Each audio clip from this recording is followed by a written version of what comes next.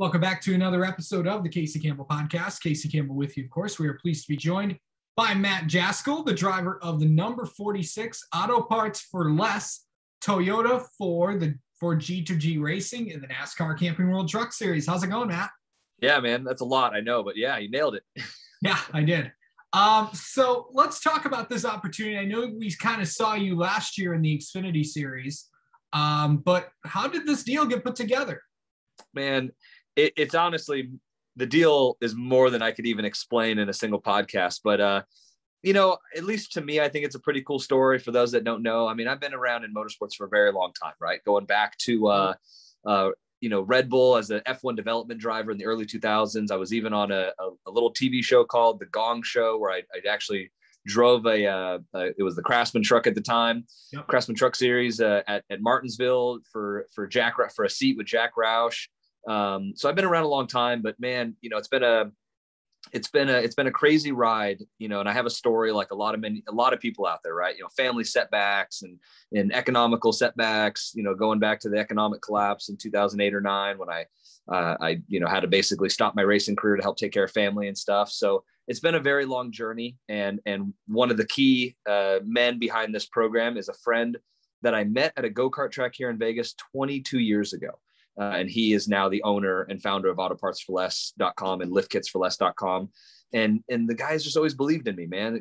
He goes back to when I was teammates with AJ Allmendinger and go-kart racing for the Paul Tracy karting team in the early 2000s.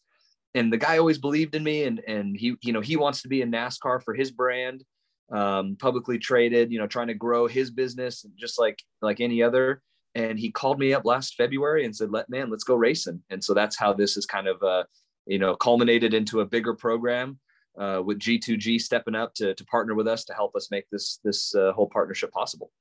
So talk about like some of the personnel on the team, crew chief, spotter, what's all that going to be like? So it's actually coming together as we speak. I reached out to Stephen Light, which, he was my spotter, and I would even call him a driver coach, man. He was awesome. I was showing up to tracks that I had never ever seen. I don't have a simulator sitting in my house. And so Steven was up in the tower, I was going straight to the green flag, as a lot of people know, with no practice, no qualifying. So for some of these pretty wild ovals like Darlington and Martinsville, Texas, I was just going straight to it. So Steven was helping me out, and it looks like I hit him up and said, "Hey man, can you spot for me at Daytona?" And I think he's going to do that.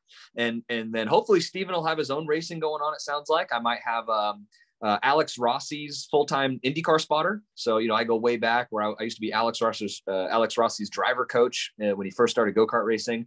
So I might have his spotter help me out.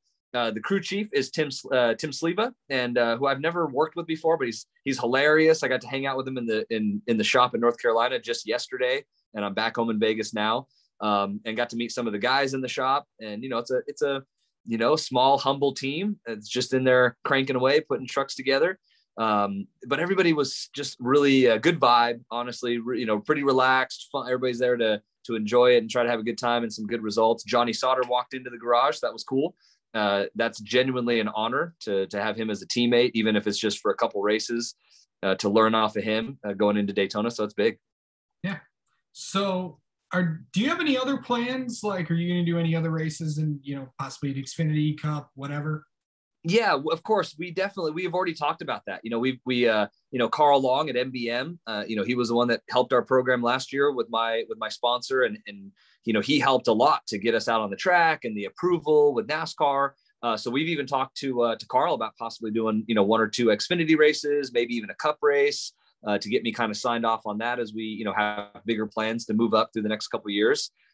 So that is in the works, but again, it just comes down to budget and timing, and we'll cross that bridge when we come to it, but that is already being talked about for sure. Yeah. So what this team, of course, working with Tim Vaines and all these guys, and you're going to have Tim Vaines and Roger Roos and Johnny Sauter as your teammates. What's that going to be like, going with these guys and, working with this team? What's like the goal for you this season? I got to be honest. We back at SEMA show. So autopartsforless.com. We were at SEMA show. We had a pretty cool presence there, and we were already getting ready to sign a deal with some big name teams, and again, I'm just being completely honest and transparent. A lot of times it comes down to budget, but there was teams that were, arguably a more proven team or whatever however you want to say it, and of course they're more money, but we essentially interviewed and spoke with everyone. And Tim's team just had the overall, everybody was on the same goal, on the same mission, which is to grow a program, and to work together. Tim's out there trying to prove himself with his team and his equipment. We're doing the same thing with myself and Auto Parts for Less. So it just, honest to God, it was just the perfect fit as far as everything goes. The partnership, the potential B2B deals, the fund, the money, the budget, everything just made more sense to where we all sat down. We said, you know what, this is a good deal. Let's go for it, And then again, having Johnny, I mean, the guy knows how to get around a racetrack, obviously. Yesterday I asked him for advice about Daytona and he said, don't hit anything. So that was good advice. Yeah. Have you ever raced at Daytona? I have never raced at Daytona. Really? Yeah. What's it going to be like to race at Daytona for the first time? I've already thought about it a few times. After the race, I'll probably be a little bit emotional my father is going to come there with me. And this has been a long journey, man, being in my mid 30s now. And I started karting, at the age of 10, was in motocross at the age of 5. I mean, this has been my entire life. And I've always wanted to race at Daytona, whether it was the 24 hours at Daytona or a professional NASCAR race. So just to be at Daytona racing around in the NASCAR Truck Series, which is one of the, baddest ass race cars on the planet to me, man. The racing is so wild. It's going to be a feeling of relief, almost like a feeling of accomplishment to have finally made it to Daytona, in a professional race. And, it'll genuinely be something pretty special for me. Yeah.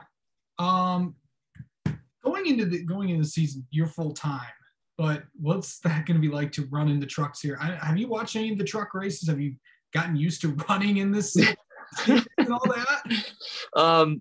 I will say that I was actually excited about doing the truck series, maybe even more so than Xfinity, because let's be real, man, the calendar is a little bit less grueling. The races are a little less grueling. And so to go from 0 to full time is a big step, right? Yeah. So if you just threw me right into the Xfinity series, and again, I'm a very open-hearted, honest guy, man. If you're going into an Xfinity series with not like the biggest team and all the creature comforts that come along with being with a big team and the travel and this and that, I mean, it's like, it is a tough grind, man. I mean, those races, I consider myself to be pretty physically fit. I dedicate my life to it. I do triathlons and I'm in the gym 6 days a week. I did Texas and Mid-Ohio, and I got out of the car and was, wow, that was physically the most difficult race I've ever done in my life, truly. And so jumping right into a full year of Xfinity just right out of the gate would be tough, so I think we're doing it I'd like to believe I'm doing it the right way. So I'm very excited for the truck calendar on that side of things, to see what it's like to be on the circus, as we say, like the 23 races a year, the travel schedule. There's going to be other things to do in between that. And so the races are a little shorter. So I'm excited for that part. And then on the other side of things, watching these truck races, man, they are smash them up, crash them up sometimes, man. So it's a lot of staying out of trouble and staying on your toes. So I'm excited for it regardless, Yeah, for sure. Well, excited about that. What are you most looking forward to this season? Man, I am most looking forward to, and I think a lot of people would understand this, I'm most looking forward to sharing this with my friends and family that have devoted a huge part of their life supporting me to this point. The first thing I did is I looked at the calendar and I said, what tracks do I get to go to that are super meaningful to me, that I've always wanted to go to, or where I can have some friends and family that have supported my entire life in motorsports to come be a part of the accomplishment of, like, yeah, man, we made it. We made it to NASCAR full time, and that is what I'm most looking forward to, is having some really close family and friends at some of these special tracks. Indianapolis is a special place to me. I have some really, really close, important family friends there. Racing at Vegas again, that was a big deal last year. Skydiving into my own race. I'm not sure if I'll do that on Friday night in March, but to race a truck race under the lights at my hometown in Vegas will be a really big deal. So that's what I'm most looking forward to. Absolutely. All right, Matt Jaskol, thank you so much for coming on and talking with us.